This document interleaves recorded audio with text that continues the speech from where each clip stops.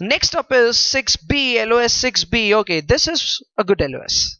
In this, first we are going to talk about risk-free rate. Now, what is risk-free rate? Risk-free rate एक ऐसी rate है जो आपको बिना risk लिए कमाने को मिल सकता है. अब बिना रिस्क लिए मतलब आप आज एक बात एकदम अपने मन में बैठा लो कि दुनिया में सब कुछ रिस्की है. कोई स्टॉक मार्केट में पैसे लगाता है, रिस्की. कोई एफडी में पैसे लगाता है, वो भी रिस्की. कल को बैंक ही डूब गई तो आपका भी पैसा डूब जाएगा. सो क्या है जो रिस्की नहीं है? Only government securities.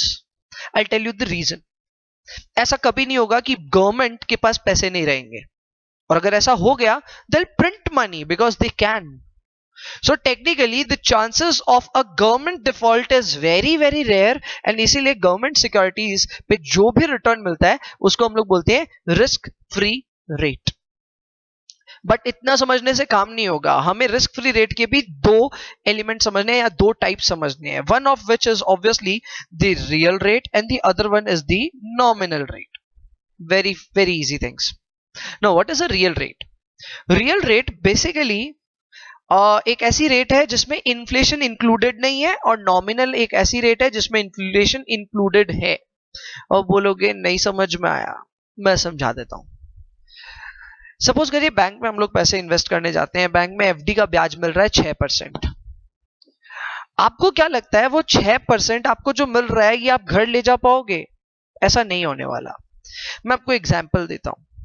याद है अपना बैंक वाला एग्जाम्पल? हम बैंक में कितना इन्वेस्टमेंट कर रहे थे? 10,000 रुपए.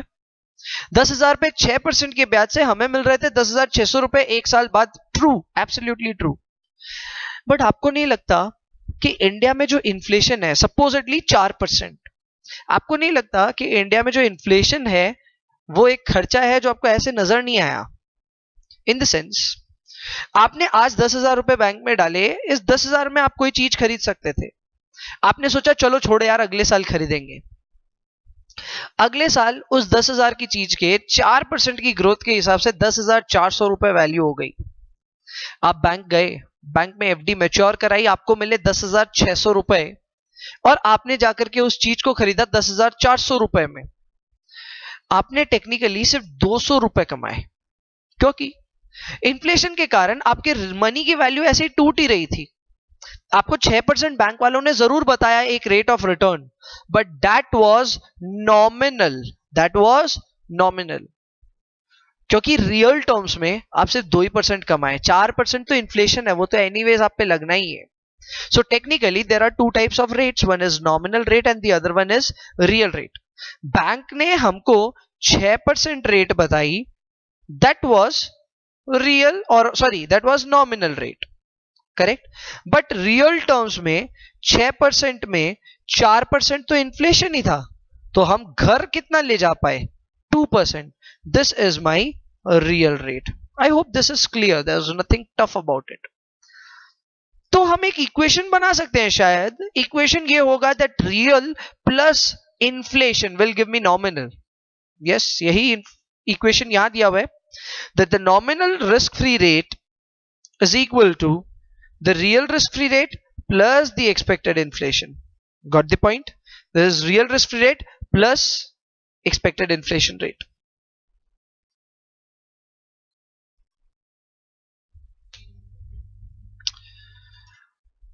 So next we move up to the different types of risks in non-government securities. Oh, this is good. Okay. Now अभी तो बात हम लोग कर रहे थे गवर्नमेंट सिक्योरिटीज की, और मुझे मालूम है गवर्नमेंट सिक्योरिटीज में रिस्क नहीं होती. रिस्क नहीं होती तो हमें जो रिटर्न मिलेंगे वो भी क्या होंगे? रिस्क फ्री रेट या risk free return. But what if I am investing in any security which is a non government security? मतलब यहां पे there is not government agency और गवर्नमेंट जिसके हम बॉन्ड्स खरीद रहे हैं. सपोज हम किसी कंपनी के डिबेंचर्स खरीद रहे हैं. Obviously the company is not the government, and company में तो रिस्क होता है. तो जहां जहां रिस्क होगा वहां वहां आपको रिटर्न कम चाहिए या रिटर्न और ज्यादा चाहिए? More the risk more the gain. This is the rule. So before you go on और आस्किंग फॉर द प्रीमियम, आपको पता होना चाहिए रिस्क कितने तरह की होती है. जितने तरह की रिस्क, उन हर रिस्क को लेने के लिए you will demand a premium, extra money, extra return for the risk you take. देखिए समझिए, फिर से कहानी समझिए। रिस्क फ्री रेट तो आपका हक बनता ही है, अगर आप रिस्क नहीं भी लो तो भी इतना रिटर्न तो आपको मिलेगा ही। बट अगर आप नॉन गवर्नमेंट सिक्योरिटीज में इन्वेस्टमेंट कर रहे हो तो you are also attracting certain risk, and every risk deserve some sort of compensation, that compensation is known as risk premium. So next that we are going to talk about is the different types of risk that we take. There are essentially three types of risk. तीन तरह की risk है. One is default risk, the other one is liquidity risk, and the final one is maturity risk. Very easy. Now what is default risk? Default risk बड़ा आसान है. आपने किसी को पैसे दिए और वो कंपनी पैसे कभी लौटा ही नहीं पाई. Example is JP Associates. अपने इंडिया का मस्त एग्जाम्पल अगर देखें तो जेपी एसोसिएट, सपोज आपने एक डिबेंचर खरीदा जेपी एसोसिएट्स का. अगर आपको आइडिया नहीं है तो मैं बता दूं, JP associates is one of those companies जो इंसॉल्वेंसी के काफी करीब है. आपने जेपी एसोसिएट्स में पैसे इन्वेस्ट किए, आपको जेपी एसोसिएट्स पैसे देगा कि नहीं देगा इस पे एक अनसर्टेनिटी है, क्योंकि कंपनी की हालात अच्छे नहीं है. फिर भी आप जेपी एसोसिएट्स में इन्वेस्टमेंट करना चाहेंगे. क्यों? क्योंकि definitely JP associates would be offering a big default risk premium. They know that you know कि कंपनी में क्या है, डिफॉल्ट रिस्क, पैसे डूब सकते हैं. उनको पता है, सबको पता है. तो वो लोग क्या करेंगे, वो लोग एक ऐसा रेट ऑफ रिटर्न बोलेंगे शायद उससे आप अट्रैक्ट हो जाओ और कंपनी को क्या दे दो, पैसे. अब बोलेंगे ऐसे कौन करता है, बहुत लोग करते हैं. बहुत लोग ज्यादा पैसे के लिए they can go one extra mile. There is not a problem. Got the point. So default risk मतलब क्या है? Default risk is a risk that आपने जिसको भी पैसे दिए, जहां पे भी इन्वेस्टमेंट किए, हो सकता है वो डिफॉल्ट हो जाए और आपको अपना प्रिंसिपल अमाउंट वापस ना मिले. But for that we deserve, if we are investing, still investing, we deserve some sort of premium, and that premium will be known as default risk premium. थोड़ी देर में उस पे आएंगे. Next up is liquidity premium or liquidity risk. Now this is also one good example. Now what is liquidity risk? आपको example बताता हूं इसमें मैं. There's a stock known as Vakrangi. Now what this stock was doing is, एक ऐसा phase था जब stock में डाउन सर्किट पे डाउन सर्किट लग रहे थे. When a stock hits down circuits, इसका मतलब ये है that there are many people who want to sell just like you. आपकी तरह ही बहुत लोग बेचना चाहते हैं पर खरीदना कोई नहीं चाहता. एंड मार्केट का नियम ये होता है, अगर आप बेच रहे हो तो कोई को तो खरीदना पड़ेगा.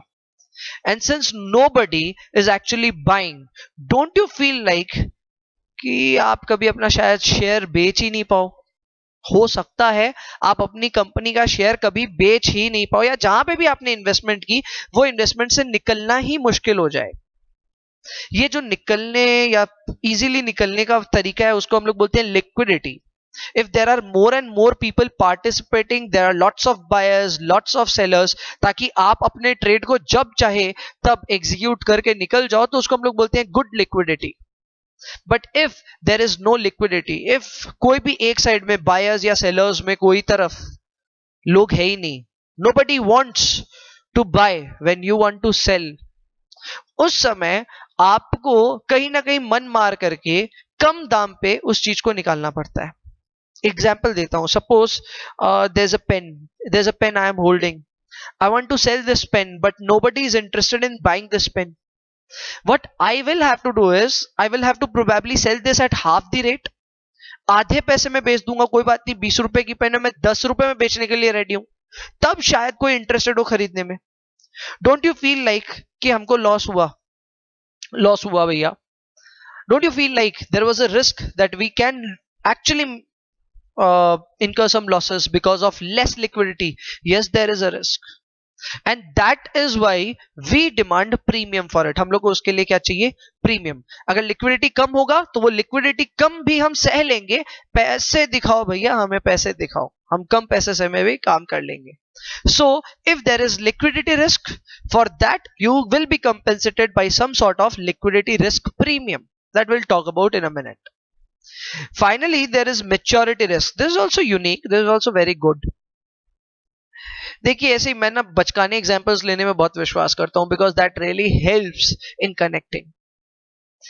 सपोज करो आपका एक दोस्त है जो आपसे 10,000 रुपए उधार मांग रहा है एक दिन के लिए। कितने दिन के लिए? एक दिन के लिए। उसी जगह और एक दोस्त है जो आपसे 10,000 रुपए उधार मांग रहा है 2 साल के लिए। आप किसको पैसे देना पसंद करोगे? दिमाग में कुछ चल रहा है? मैं होता तो मैं तो पहले वाले दोस्त को देता। मैं रीजन बता देता हूं। देखो एक दिन में ना कोई बहुत ज्यादा सर्कमस्टेंस बदलेंगे नहीं। वो अगर पैसा लेके गया तो शायद वो पैसा वापस लौटा देगा, वो खर्च नहीं कर पाएगा एक दिन में मेरे हिसाब से। या यार डुबाएगा तो नहीं यार, कम से कम 10,000 रुपए आज दिए हैं, वो कल लाने का वादा किया ना, वो डुबाएगा नहीं।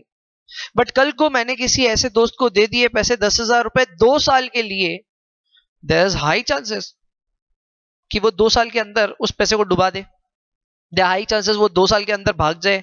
कुछ भी हो सकता है। मतलब लंबी अवधि के लिए अगर आप पैसा किसी को दे रहे हो, लंबी अवधि का मतलब होता है वैसे लॉन्गर मैच्योरिटी। अगर आप लॉन्गर मैच्योरिटी के लिए किसी को भी पैसे दे रहे हो, obviously you are attracting a little more risk. ज्यादा बड़ी रिस्क हो गई। ज्यादा लंबे टाइम के लिए पैसे देना मतलब ज्यादा रिस्क। उसको हम लोग बोलते हैं maturity risk. More the maturity more the risk.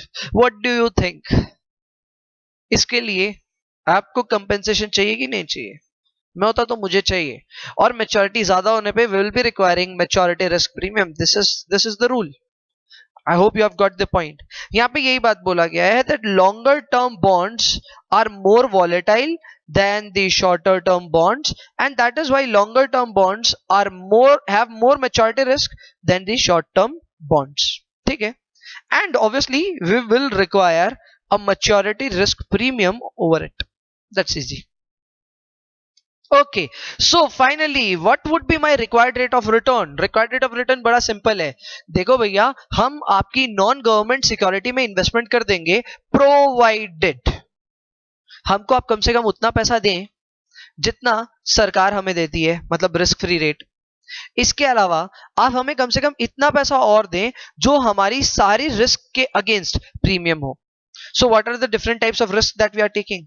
We are taking default risk, और डिफॉल्ट रिस्क के लिए we require a premium. We are taking liquidity risk, so liquidity risk के लिए there is a premium. We are also taking up maturity risk, सो उसके against भी एक premium. And in सब के ऊपर हमको नॉमिनल रिस्क फ्री रेट तो चाहिए ही चाहिए, क्योंकि ये तो गवर्नमेंट भी ऑफर कर रहा है। This is my risk free rate. इसको आरएफ लिखते हैं ऐसे, क्योंकि ये तो गवर्नमेंट भी ऑफर कर रहा है। And if government is offering, we also need this. So the overall required rate of return is going to be nominal risk free rate plus all kinds of risk premium for the risk that you are taking. ऐसा भी हो सकता है कि आप there is no default risk, तो उसका आपको प्रीमियम क्यों मिलेगा? नहीं मिलेगा। But if there is liquidity risk, आपको उसका प्रीमियम मिलेगा। This is how the finance world works.